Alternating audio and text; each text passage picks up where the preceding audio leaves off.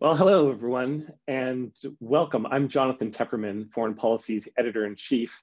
I want to thank you all for joining us today for what is the relaunch of Foreign Policy's Her Power series.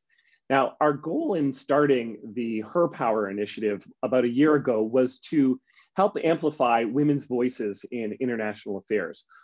While the world has obviously changed in very dramatic ways since then, the pandemic has only intensified the need to discuss gender in all of its different aspects as it relates to policymaking, as well as the differences in the ways the coronavirus crisis has affected men and women, and the opportunities that it may provide to address longstanding injustices, improve governance both domestically and globally, and to come up with new, more holistic and inclusive definitions of security and act on them. We have an excellent panel here today who are waiting in the wings to talk through all of this for all of you. I'm going to introduce them in just a minute, but before I do, I have two quick programming notes. First, I want to thank the Embassy of the State of Qatar in Washington, D.C. for partnering with Foreign Policy for this installment of Her Power. Second, since we really want today's conversation to be a conversation, here's how you all can get involved. After I introduce them in just a minute, I'm going to ask the panel a few questions myself, but then I'm going to start taking questions from all of you. There are two ways you can ask a question, and you can start sending questions in right away. For those of us, or excuse me, those of you who are joining us via Zoom, just hit the Q&A button and a screen will pop up and you can ask questions there. For those of you who are on phone or watching the live stream, please email your questions to events@foreignpolicy.com. And you can also send them in via social media using the hashtag FPHerPower, all one word. Whatever technology you choose, please be sure to provide your name, organization, and location. Excuse me. We're going to do one more thing before we get started, which is to take a poll on what strategies you think should be emphasized as the best way of increasing women's participation in politics and international affairs. A window should now appear on your Zoom screen, and I want you to please select and submit your response. The question is, which of these do you see as the most powerful tool to advance inclusive governance and gender equality in political decision-making? One, mandating greater gender equality in law or in constitutions. There are only 8 countries in the world that currently do that. 2, using data to understand the very many ways gender inequality causes harm. And 3, simply electing more women leaders. So you can send in your answers now and we'll tabulate them as soon as you're done.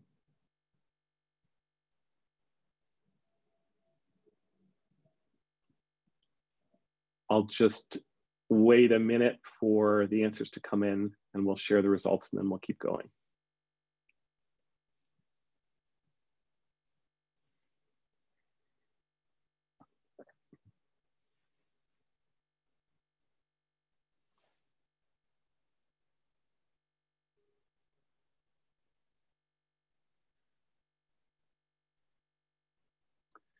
So there are the results. I hope you all can see them, or at least all of you on Zoom.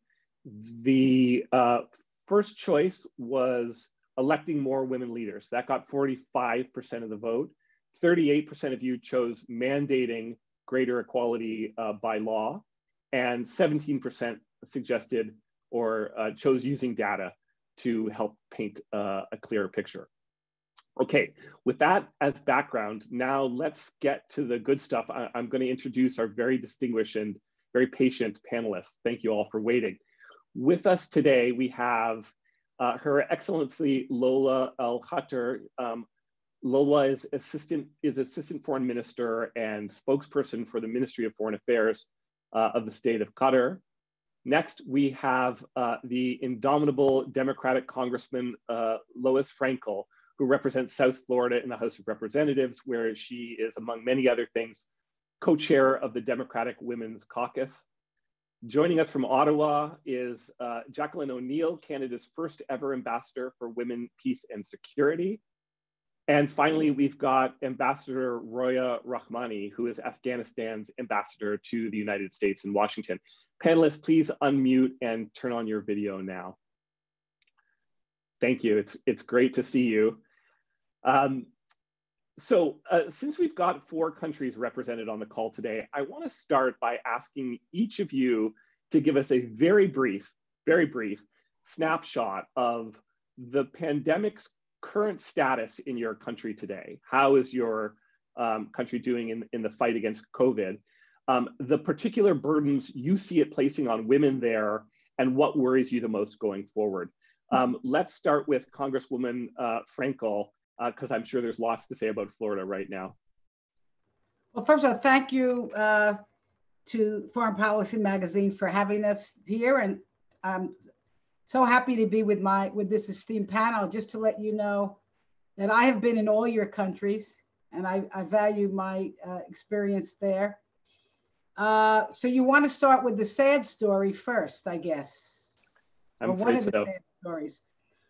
Look, I think to me, it pains me to say this, but you know, the United States leads the world in the number of cases and number of deaths.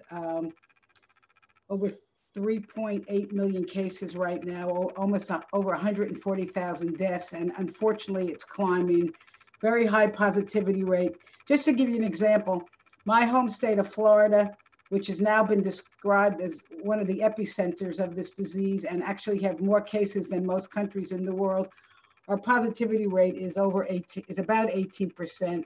And it's even worse in Arizona, where the positivity rate is 23%. So it's a very sad story here. Just we opened too quickly. We didn't follow CDC guidelines. I could go into all of that, but how is it affecting women? Obviously, our healthcare system is being strained. There are a lot of women on the front lines. Children are out of school. Daycare is closed, and what we see, most daycares all over the country are closed. And what we see is almost reverting back to the past, where women are having the burden really of having to homeschool the kids, watch the kids, give up their job if there is a job to take on those responsibilities. We have seen, obviously, with people in close quarters and stress, the incidence of domestic violence increasing. And now the new battle is opening schools, and we see most of our teachers are women, so they are now at the forefront of the new battle in our country. So we have a lot of work to do here, and I yield back. Thank you. Thank you. That's not easy for a member of Congress to do, so I appreciate it. Lola, give us the picture from Qatar and how the differences and how it's affecting men and women there, and what worries you the most. Thank you so much, Jonathan, for inviting me. And it's very good to see you and to be part of this panel with the distinguished panelists. Qatar, as you know, is a small state. However, the fatality rate in Qatar is considered one of the lowest, luckily, at the global level. Qatar, alongside Singapore, New Zealand, are considered the lowest countries in terms of losses in lives. We have passed our peak. We had our peak that started late May throughout June up until the mid of July, but we've passed it. Everyone is talking about a second wave, not only in Qatar, but globally as well. In general, we have a very good health system who's led by a woman, by the way. Our health minister is a woman. How are women affected? Actually, in Qatar, I should say that in terms of patients, more than 70% of them are males rather than females. And I think this reflects the global numbers and percentages as well. However, just like the Congresswoman Frankel mentioned, that the burden of homeschooling and the other responsibilities are mostly borne by women in general. We have just started a 4-phase plan to ease the restrictions, and we're expecting that schools will open again in September. So we'll see how this is going to play out. But all in all, it's now under control of Qatar. Excuse me, I was muted. Jacqueline, how do things look from Ottawa? Excuse me. They're looking better. We're still watching a lot of hot spots and areas of concern, including seniors care facilities, et cetera. We've had a total of about 8,800 and some deaths. And fortunately, that number is decreasing. We're in a number of provinces, we're moving up the scale of phases of opening, but there's still a lot of focus on are schools going to be opening and is that an issue? And of course, our border is still closed with our biggest trading partner and closest friend, the United States, which is having a big impact. And we've been from the beginning doing what we call gender-based analysis plus on the crisis. So we've been trying to use data, as the tool suggested, to identify the differential impacts. And there are a whole range of them, a number of the same ones that my colleagues just mentioned. We identified some early stage impacts, and then now we're looking at things like, are men and women accessing benefits at different rates, and how are they taking advantage of some of the opportunities that are presented by the government? And you've probably heard this term, but our deputy prime minister was using the term, in 2008, we had a recession, and at the time she called it a he-session, because most industries hit were manufacturing, construction, and other ones that are predominantly men. This one, this potential recession hits women the most, service industries, retail, hospitality, et cetera. And our deputy prime minister is using the term trying to prevent a she-session. So that's one of our top areas of focus right now. Now, as Jacqueline knows, but not everybody else does, I'm actually Canadian American, and I come from a city called Windsor, Ontario, which is a manufacturing town, but is also an agricultural town. And Windsor's been in the news lately because it's having something like the same problem that Singapore has suffered through, where there are a lot of migrant farm workers in Windsor, and they have been disproportionately affected. Is that something you're seeing elsewhere in Canada as well? Absolutely, yeah. There's a huge focus right now on migrant workers to ensure, number one, that they're able to get tested, they're living in safe conditions, and that those who are sick don't fear repercussion if they do report it or report unsafe working conditions. So yeah, it's a big area for the government at the moment. Well, thanks, Jackie. Let's now go to Washington. Roya, tell us about things in Afghanistan at the moment. Greetings to you and the distinguished panelists and all viewers here. In Afghanistan, I would like to start by saying that all our existing problems have not gone away when COVID arrived.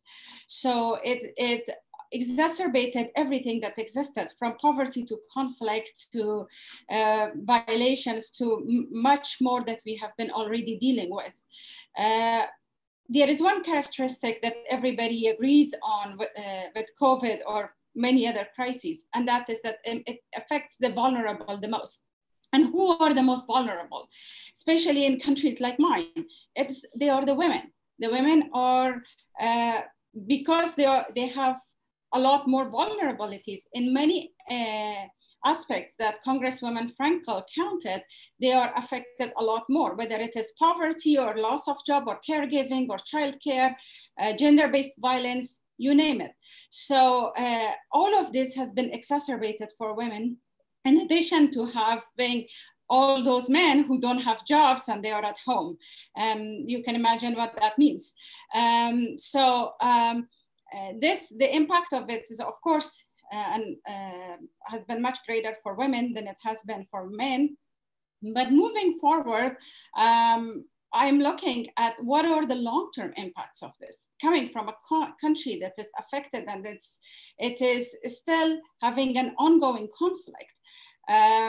The impact of any crisis exacerbates our two other biggest problems, which is conflict, terrorism, and economic development or slowing down of it. So that is the biggest impact that I would be worried about the experience of all these children who are suffering from even more intensified poverty and conflict in a situation that social distancing cannot even be possibly imposed because I come from a country that has a poverty rate of over 55%. That means most people are day wagers. So they have to choose between going hungry or being exposed to the disease. All in all, of course, the impact of it has been huge and particularly much more greater on women. Thank you. Lola, I want you to start the next question. Many people have now observed on the fact that countries with female leaders seem to have handled the crisis better than the rest. But of course, it's a small sample size. What do you think is behind this? Is this just coincidence, correlation rather than causation? Or if it is indeed causation, what's your theory? What explains why female-led countries seem to be doing so particularly well during this crisis? Thank you so much, Jonathan. I mean, in the recent years, more and more people started talking about the role of women and governance in general and in leadership positions. Now, historically speaking, leadership in general has been almost always associated with certain characteristics such as coercion, authority, power. All are traditionally associated characteristics with masculinity in general. If you go back even in the literature, Hobbes, Leviathan, Machiavelli, the Prince, right? All of these notions of power and sometimes even unethical power where the ends justify the means, etc. And this has been the dominating thesis when it comes to leadership and governance in general. Yet in the past decades, we started introducing new terminology to the leadership literature, such as ethical leadership, moral leadership, compassion, care, and so on and so forth. But only in recent years did we see actual real life examples. Now, to your point, whether this is a correlation or a causality, that's a good point. And to answer it, we need not only a small sample size as you described it, but more and more empirical studies. However, as a first impression, I would say that those examples happen to be women, yet the characteristics themselves, such as compassion and care and morality and so on and so forth, are not necessarily exclusive to women. Although traditionally speaking, we have been always attributing these characteristics to femininity in general, just like we attributed in the past notions such as authority and force to masculinity in general. So it could be a man or a woman, but the characteristics themselves are mostly associated with femininity. The point here, in my opinion, Jonathan, is that we need to build on this notion and build on the sense that not only with power can we achieve results, but also with compassion, also with more morality, also with more ethics at the leadership level. And this is the paradigm shift that we're seeing with the likes of the Prime Minister of New Zealand, for example, and others. I hope that this answers at least part of your question. Thank you, it does. Jacqueline, I'd like you to pick up on this. Do you think, does it make sense to talk about a distinctly female or feminist approach to public health? And since you're talking to Foreign Policy Magazine, I have to ask, is there a distinctly feminist approach to small f, small p foreign policy? And to make this even more complicated, how do you emphasize that without essentializing gender difference, which is such a double-edged sword, as Lola was gesturing to? Yeah, I mean, you're right. It can be a bit of a minefield to walk this and to make some points in it. And for that reason, I'm often a bit reluctant to focus on individual women leaders. You know, I'm grateful and I'm delighted about the attention generally, and as you said, the intensification of attention to women and gender in the crisis.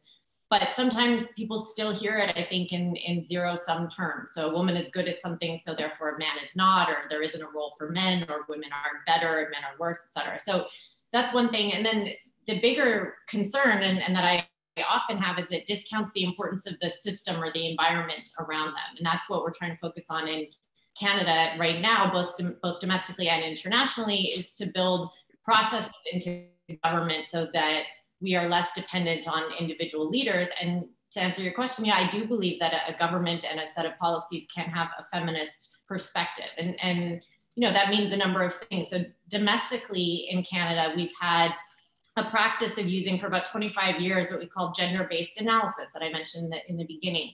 And it's just a tool to collect data and understand how issues affect men and women and boys and girls, people of different abilities, sexual orientations, et cetera, differently. So it's not saying the essentializing argument that women are, insert any sentence you want to say, but different policies affect men and women and boys and girls differently. And so we have to understand that as a tool. And then understanding that is not enough. You actually have to proactively want to change that and to reduce inequality. So we have in Canada what we call our feminist foreign policy. And the idea is that all people, regardless of their gender, should be able to access their rights, and that doing so, everybody's actually better off. It's not just something for women or by women. And during the crisis in particular, I think it's resulted in a number of different ways of looking at it as Canadians and as men and women leaders, right? So of course, not only women are expected to carry out feminist foreign policy, but having one has resulted in this crisis and us starting from a point of understanding that there is a gender dimension to everything. And that includes a pandemic. So it's all the issues that my colleagues just listed, but we didn't have to waste weeks and sometimes months of going to decision-making tables and saying we need to collect more data, we need to watch for something. We knew from the outset, because we've been collecting data on basically everything else, that it would happen. Second, it meant that we knew we had to listen a lot more carefully to local organizations, locally led, in particular women-led organizations, because many of them were pivoting their work from doing whatever else they were focused on to basically being frontline healthcare workers and providing services where either multilateral organizations or national governments had failed. And the other thing it meant is a little bit of what Ambassador Roya was speaking to at the beginning, but when you take a feminist perspective, you're getting a whole range of input. So what that means is you're not only focused on the immediate urgent crisis at hand. As one of our ministers says, we have to avoid having tunnel vision. So part of this feminist foreign policy is looking at secondary and tertiary effects. So just to end with an example, we know that it's affecting access to education. 9 out of 10 kids in the world are out of school. Girls are less likely than boys to go back.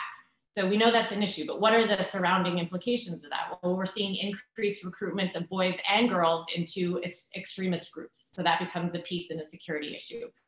We're seeing increased violence in the home against partners, including children. We're seeing the inability of many women to return to the workforce because they have to stay home. We're seeing increases in early enforced marriages. So UNFPA says we might see an additional 13 million cases of child early enforced marriages over the next decade. And we're seeing a lot of LGBTI youth not being able to access basic healthcare because they don't have systems where they feel safe doing so. So it's the idea of breaking out of these silos, and that's really a core part of having a feminist approach to foreign policy, which goes beyond the essentializing and saying we just understand that this is dynamic and we need a lot of inputs to make policy. Thank you. So I want to bring you in now, Congresswoman, because you've spent so many years working to get women more involved in policymaking. The summer issue of Foreign Policy magazine, which just came out, is devoted to exploring the ways that the current crisis may create opportunities to address long-standing structural problems that just couldn't muster enough support for change in ordinary times. We call this the Lemonade Project, figuring out how to use the crisis to our advantage.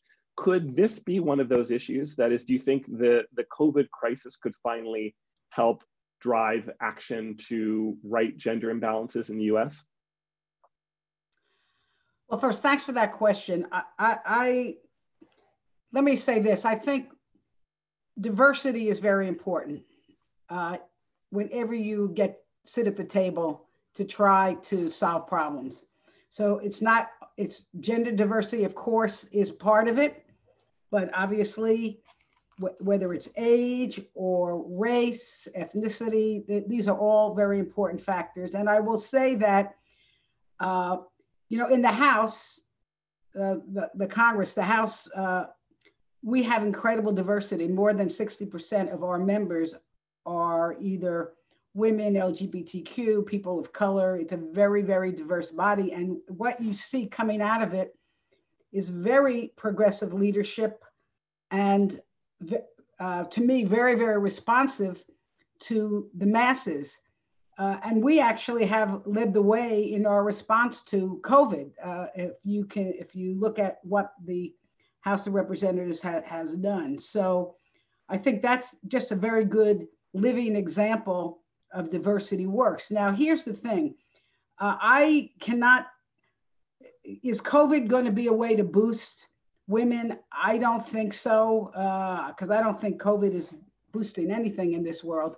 But I will say this, if you look at American politics, in 2018, it was a surge of women who won. And in fact, we were able to change the party in power because of the advancement of women. So I do think in that regard, women today, especially in our country, and a lot of it has to do with the leadership of our president. I'm not going to try to, I could spend all day if I talked about that, but I do think what we've seen is a reaction. And the reaction has been to trust women more. That's exactly what's happened here. Thank you. Roya, as you've already spoken to, women face particularly difficult challenges in Afghanistan, and the COVID crisis has only made things worse by accelerating or intensified all these pre-existing problems. So what are the prospects today? How optimistic are you about the possibility of increasing gender or addressing gender imbalances in today's Afghanistan, especially given the way the US Taliban peace deal has legitimated the Taliban as a political force in Afghanistan? And what are the strategies that you think should be emphasized to help Afghan women play an appropriate equal role in the country's political structure and policymaking in general? Well, thank you. I will start by sharing a quote, and that is that pessimism is the instrument of the powerful. I cannot afford it. So I have to be, and we have to be hopeful. We have been through enough that we cannot really afford to be pessimistic, because there is so much happening that hope is the only thing that we really need to hang on to. So I would say I am continuing to be hopeful and continue this struggle, because this is the only way out. It's not that we have any other option and choices. It would have been nicer if it was easier, but it's not. So that's the first part of your question, I would say, and I could talk a lot more if you wanted on the prospect of the peace process and the impact of it, and how we are seeing that. But in terms of to be more forward-looking or future-looking about the strategies, I would call out on everybody and say that the primary strategy for everybody, not only for Afghanistan, is to listen. Whether it is this situation of crisis or not, this situation of crisis probably does provide an opportunity that we do need to listen more and listen to the women, not just bring us prescriptions of what needs to be done. And this could be a way forward, but more specific strategies would be to provide opportunities for women to access positions. We just spoke about how women did better in the positions of the leadership in the countries that they were leading in terms of managing these crises. But we also saw the result of the very quick survey that you took. And I was very pleased with the answer because I saw that what I voted for got 45%. It is because of that opportunity. Unless women are given the opportunity to demonstrate, to lead, as much as difficult as it is, there wouldn't be laws that would make a difference or moral would make a difference and whatnot. I think the sobering fact is that one of the data points that I saw that the way the world is going, it would take us 100 years to reach gender equality around the world. 100 years. Do we really have that time to wait? And as well as for economic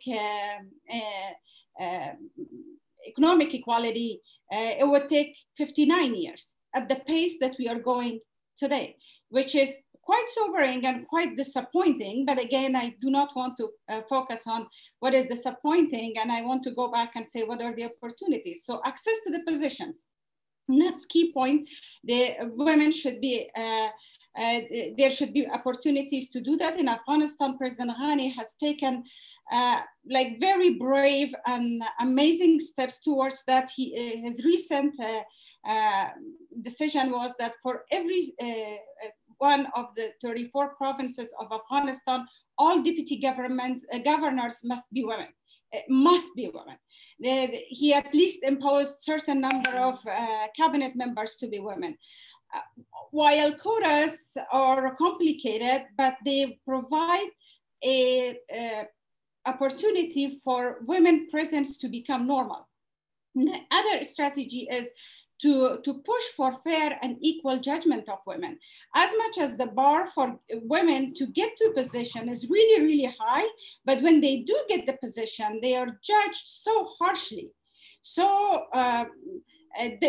well, first of all, as women, we judge ourselves very harshly. We are a lot more difficult than men are, but then also the society, the infrastructure, the whole system judge us a lot more harsher. Other strategy would be upholding the workplace policies to discourage harassment. And this is a very discouraging phenomenon, and it exists all over the world. And my country is, of course, no stranger to this. Fair and relevant compensation. I'm specifically using the relevant compensation. Women need support for childcare. Women need specific ways of support in order to be able to work and prove themselves. And lastly would be the encouraging environment. And I will just make two specific points regarding that. And that is to be a party in decision-making, not just a nicety to be at the table. And that goes also to your question regarding the peace process. And as well as fair and equal recognition, and not only that women should be just pleased to be there. I think that's also very important. My last point would be although there is so much negative happening with COVID, the one thing I think somewhat it is flattening, not probably so much in my country, but probably in other places that I'm seeing, is that the social and semi-formal platforms of networking that was so much male dominated, where a lot of important decisions were solicited, now become a little bit more accessible to women because it has moved to online space. Mm-hmm. Interesting. Thank you very much, Ambassador.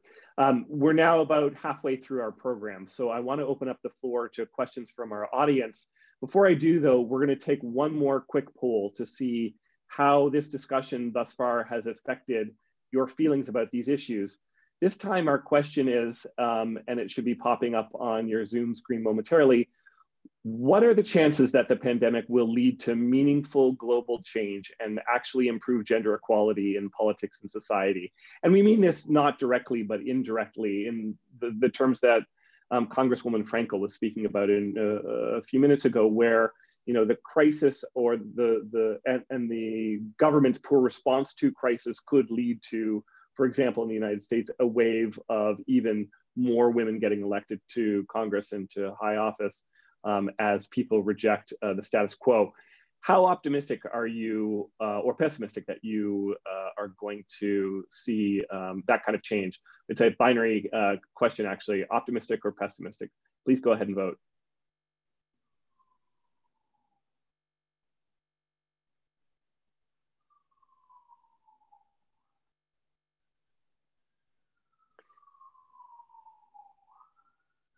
As I suspect everyone has voted and we're just waiting for the answer, I'm going to say, as we move into questions from the audience, just to remind you, if you're on Zoom, you can submit your questions by hitting the Q&A button. You can email your questions to events@foreignpolicy.com, or you can post them on social media.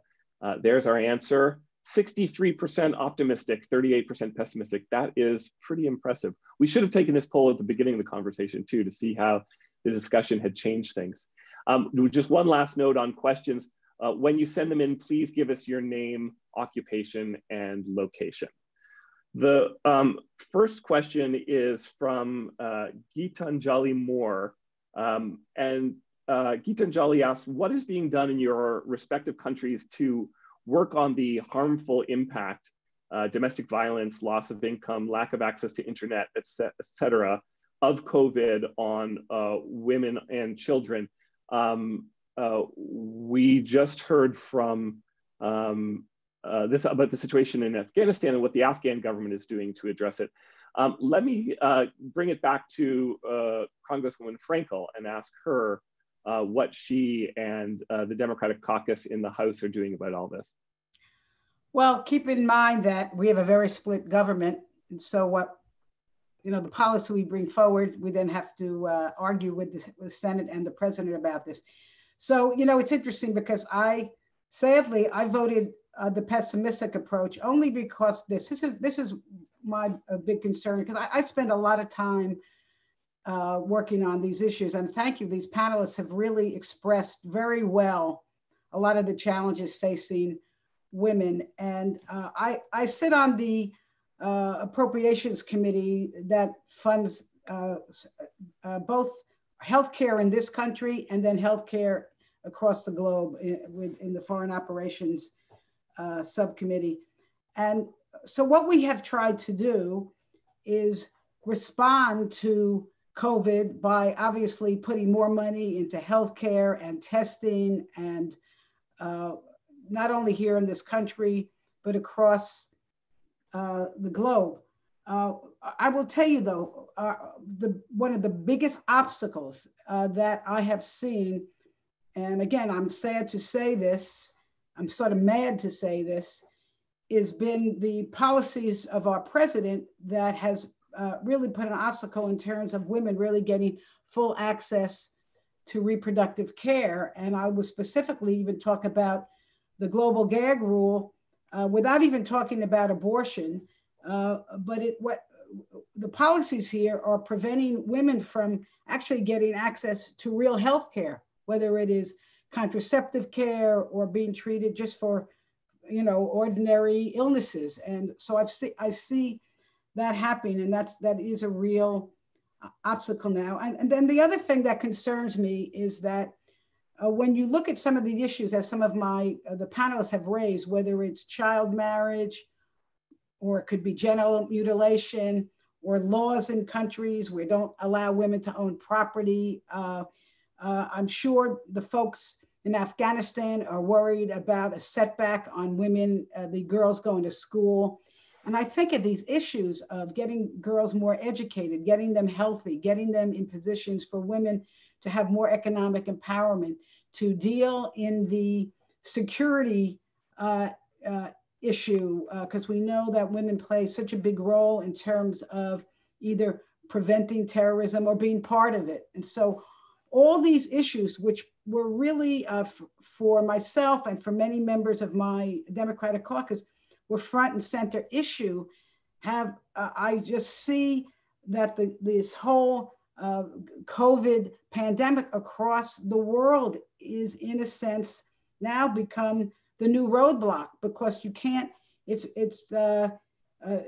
how do you deal with some of these issues, whether it's changing laws so women can own more property, or you raise the issue of child marriage. Somehow now you're having to fight poverty even more and more. So you have all these issues that have been exacerbated by COVID. And I see that, to me, is a real challenge now. Thank you. I'm going to bring in a question from Dr. Mohammed Nazir in Pakistan, who asks about the stigma that women face in joining public life in certain countries, in many countries, and what are the best strategies for dealing with that? And I'm going to pose the question to Ambassador Rahmani and to Lola Al-Hadar, because you both come from what can be called in crude shorthand traditional cultures, or countries with a strong traditional culture and cultural mindset among a large sector of the population. What is the best way in your mind for starting to address these social norms? Is it by putting women, getting women into positions of power, because that will start to affect the norms? Or do you address the norms first and hope that that will lead to greater female participation? Or do you do everything at the same time? Roya, let's start with you. Sure. I would straight answer that women should be put in the position of power so that it would normalize their presence. It would normalize the society to see them more, to see their abilities. And I actually would also add that while I am saying this, I feel bad for those women who will be the first runners because they will have to bear huge sacrifices. But that is the space that they will be opening in order to address this stigma. Unless people see it, they don't believe it. So the way to see it is to put them in the position of power, let them perform, and although they are going to be judged very harshly, they could still prove themselves. And this is something that I have seen over and over in my country. I also have one more thing to add to this, and that is there is a very interesting paradox that is coming out of the research that shows that in the situation of crises, women leadership usually seems to be more effective and needed. But on the other hand, the support for women leadership goes down. So there was a survey between 2015 to 18, and they looked at the 50,000 companies, and they found out that the shareholders voted a lot less for women to be board members when the company was not doing well. While when the company was doing well, that tendency was increasing. So the bottom line is women get to be blamed for everything. And therefore, it is important to show while they get the blame that they can do something about it too. Thank you. The next question is for Jennifer Burge, who's a business coach in Phoenix, Arizona. Jacqueline, I'm going to direct this one at you because I think it goes right to your job description.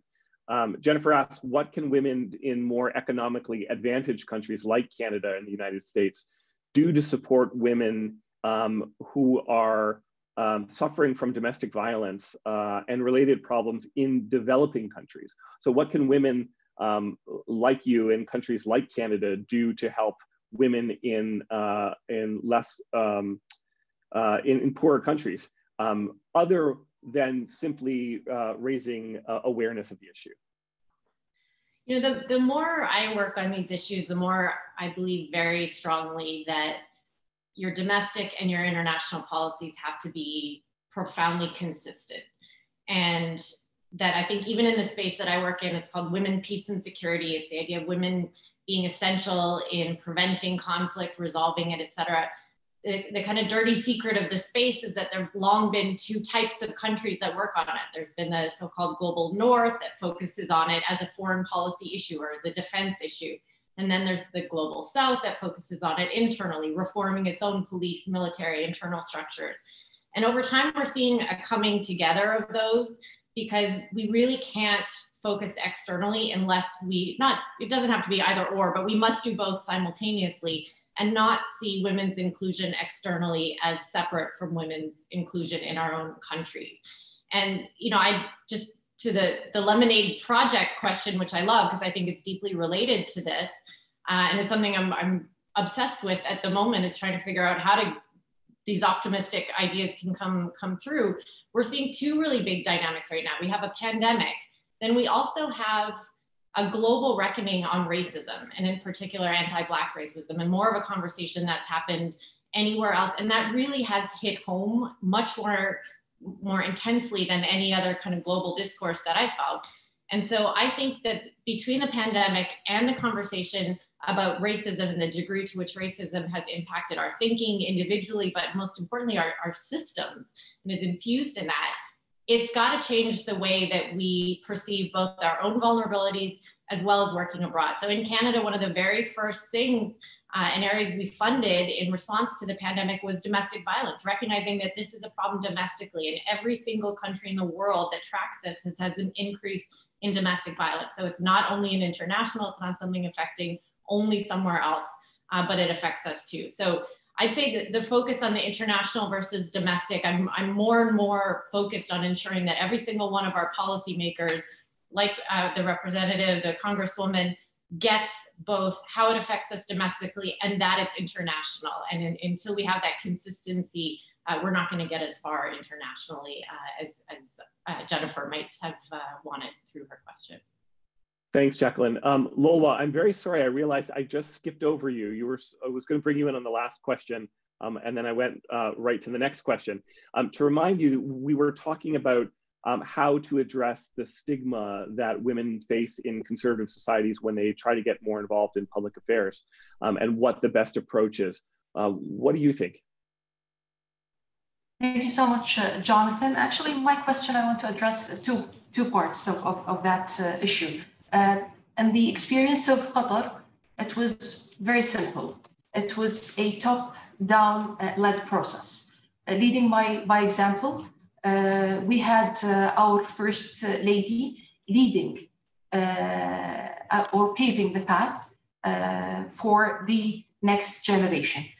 But then the wider issue that I want to address here is the idea of having stigma and conservative societies. And I think at the background of your mind, probably, Jonathan, the mind of the person who posed this question, is also Muslim women in general.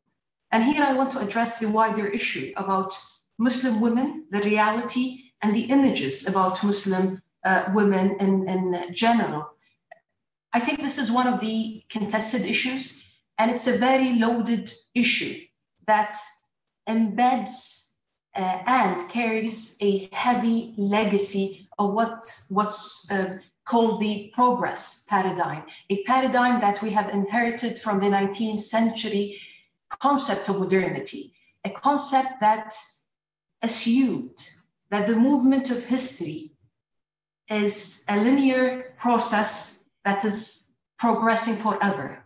And in this unidimensional world, you can only progress or regress, which meant in the interpretation of being different that anyone, any culture, any region that was different from the then progressive Eurocentric model, that this model was necessarily a regressive one, just because it was different.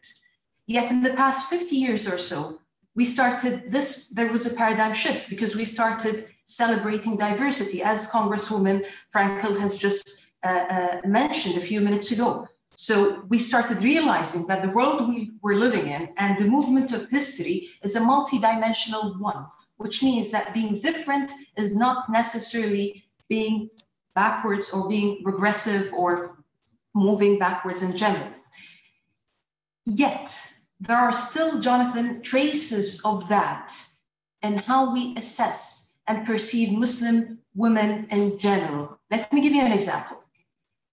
Muslim majority countries, such as Pakistan, Bangladesh, Indonesia, Kosovo, Mauritius, Sri Lanka, all of them have had more female presidents and prime ministers than countries that we have traditionally considered to be the haven for women's rights, such as France or the United States. Now, I'm not saying here that one country is better than the other or one culture is better than the other. I'm just stating the pure fact that sometimes, due to certain stereotypical images or a legacy that we have inherited from a previous period, we sometimes overlook the facts. This does not mean that the reality in the countries that I mentioned, including my own country, is perfect. It just means that when we assess the situation of women and Muslim women specifically, we need to do that assessment through a very complex lens that takes into consideration three main things: historical trajectories, as well as our own biases. All of us as human beings, we have our own biases. And the third element would be pure empirical facts. We need to combine all of these together to make a better informed assessment in general. Thank you so much for that. I'm going to bring in two questions now because we're running very tight on time. And they're related, and they're also related to the question from Jennifer that I posed to Jacqueline a minute ago. And I'm going to direct this one at you, Congresswoman. Jin In, who is the founder of 4Girls Local Leadership, thanks you all for being models for women's leadership and asks how you and other leaders are working to develop and support the next generation of women leaders. And Bessie Skouras, who is a former colleague of mine, asks, what are the barriers to running for office that women still face, and what can be done officially through government programs, civil society and the like, to encourage more women to run for office? And you can speak, Congresswoman, both to what's being done in the United States and, as Jackie was speaking a minute ago, about what can be done to help women abroad. Well, thank you for that question. I just want to make an observation. Isn't it something we have 4 women from different countries, and how similar is our perspective about what's going on in the world? So isn't that something? Because we haven't, I think some of us may have talked before, but we didn't plan this panel. Here's, you can see me okay? Because my screen sort of got, okay, that's good. Let me just tell you on the domestic front for myself, I sort of take the lead in a couple of political arenas. For the Democrats in the House, I co-chair the political arm of our Democratic Congressional Committee. It's called Women Lead, and we actually focus on recruiting and helping women candidates run for Congress. I also am very involved in a PAC founded by many of our Democratic members called Elect Democratic Women, and we literally raise millions of dollars to help those women run for office. So I guess, you know, here's the thing, and it's sort of a sad kind of thing in politics. I'd like to see changes made, but the reality is that people need resources, especially to run for Congress. It literally takes millions and millions of dollars to get elected to Congress, and so women have to be in a position to be able to raise money. There's a lot of ways, you know, whether you position yourself in the community so people know you and you can pick up the phone and make calls. And there are a lot of groups here. Emily's List is a very good example of a very strong national group that has probably every woman in Congress, every Democratic pro-choice woman in Congress has been helped by Emily's List. So there are a lot of effort, and there are smaller groups like that all over the country. Lots of organizing to get women at every level of government here. In terms of internationally, here's just my philosophy. Is women have to be healthy, they have to be educated, they have to have access to resources so that they can be economically sustain themselves and their families. And that will make their countries more prosperous, or their areas that can be more prosperous and more peaceful.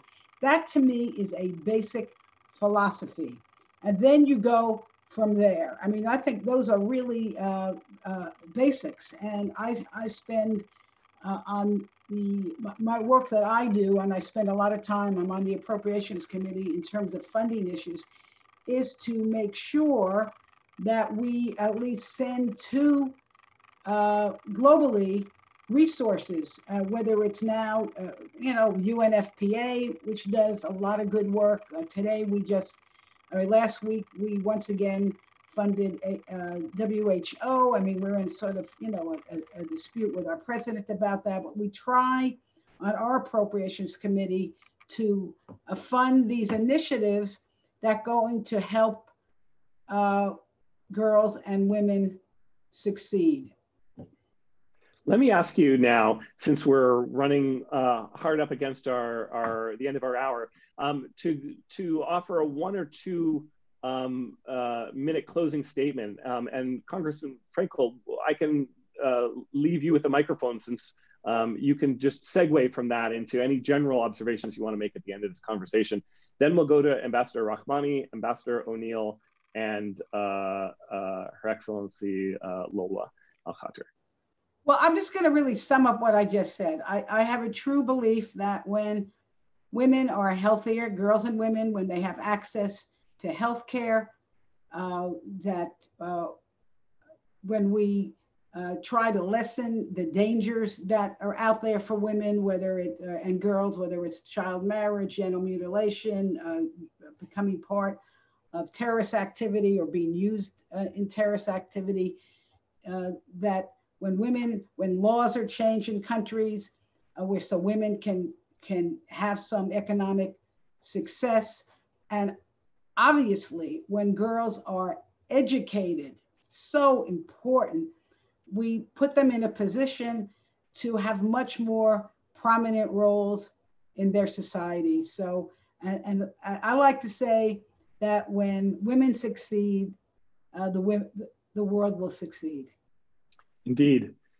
Ambassador Rahmani. Thank you. My message would be that the world is changing faster than we have imagined. We are connected by technology, and this is what brings us today together with all of our audience. The pandemics are coming out that we were never prepared for and never probably imagined.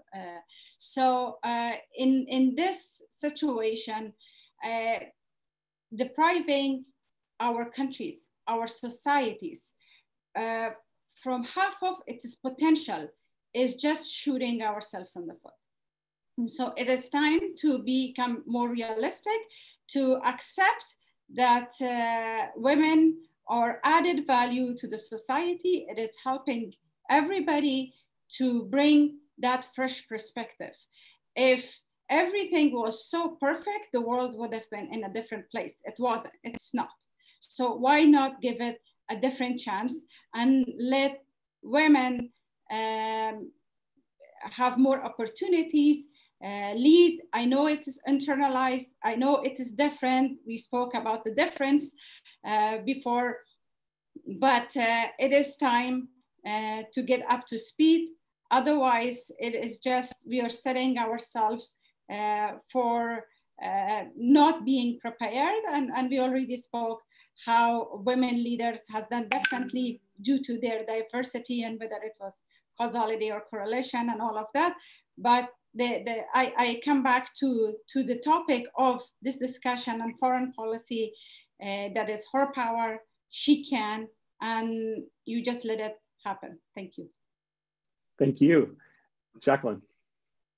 Thanks, Jonathan. You know, I think the great challenge ahead of all of us right now is to recognize that often what we describe as lessons learned are basically just lessons observed. And without really deliberate attention and focus on rolling them back into our systems, we're at risk of just noting things in this pandemic and then moving forward. And I think our collective focus has to be on the Lemonade Project and what we actually systemically need to change. And I want to put forward just 3 ideas on that. One is to actually change our definition of security, to recognize that all the weapons and guns and tanks in the world were not the first tool that we use to protect us from this pandemic, that we actually need to invest in human security, so health systems, digital access, childcare, all sorts of things that actually make us secure. We need to secondly routinely collect better data. So this focus right now on disaggregating data, we just can't lose that. And if we can normalize that and make it much more common that we're disaggregating data and that we're looking at racial differences, regional, urban, rural, all of these different types of data, we will do so much better. And third, if we actually just continue and invest much more in local organizations, we have to recognize that the agility that various groups needed within to respond to this was so crucial, and they have so much more domestic and local credibility, and to recognize that we really, really have to keep funneling investments, not just to massive international organizations and institutions, and in particularly Western-led organizations, but really get much more of our international assistance in the hands of local actors. I think we'll do a much better job of ensuring that we're not just observing the challenges of these differences, but learning the lessons and changing as a result. Well said. Thank you, Ambassador. Lola, last words. Thank you so much. I'll be very brief, 3 main points. And the second poll, I was one of the minority that actually voted for more data for the public as the most powerful tool. And my point here was actually more education, more awareness, more knowledge, education, education, education. That is the most powerful tool to empower women. And this is my segue to my second point, that is being qualified. All the beautiful women that I'm very honored to be part of this discussion with are qualified to be in the positions that they are occupying currently. So being qualified is very important. At a specific point of time, maybe at a specific phase, we might be in need for quotas, etc. Fair enough, known as maybe positive discrimination, but we need to reach the point of having qualified women in positions. And the third point is about giving women the option. It's not about tailoring a specific role. It's about giving each of us as women the option to choose our path. That's very important as well. And I would like to conclude by thanking the distinguished panelists. I was really honored to be part of this panel, and thanking you, Jonathan, and Foreign Policy. Thank you. Well, I want to thank you, and I want to thank all of you. This has been a fascinating conversation, and is clearly just the beginning of a conversation that needs to go on in many, many more fora, but beyond this one. I want to thank each of you for participating. You're all inspiring in your ways. I want to also thank the Embassy of Qatar for supporting this program of ours and this effort to focus a spotlight more squarely on these issues. Please stay tuned for more virtual events coming up shortly from Foreign Policy, including tomorrow's discussion of the state of play across the global 5G ecosystem. Please join us virtually in October for our 2020 Her Power Summit. Program details and logistical updates will be available soon at foreignpolicy.com/events. And finally, I want to ask you all to please keep reading and please keep subscribing. It's thanks to your support that we're able to do everything that we do and feature great minds like we heard from today. Thanks to everyone for joining us. Take care, and we'll see you soon. Goodbye. Thanks, Jonathan. Thank you.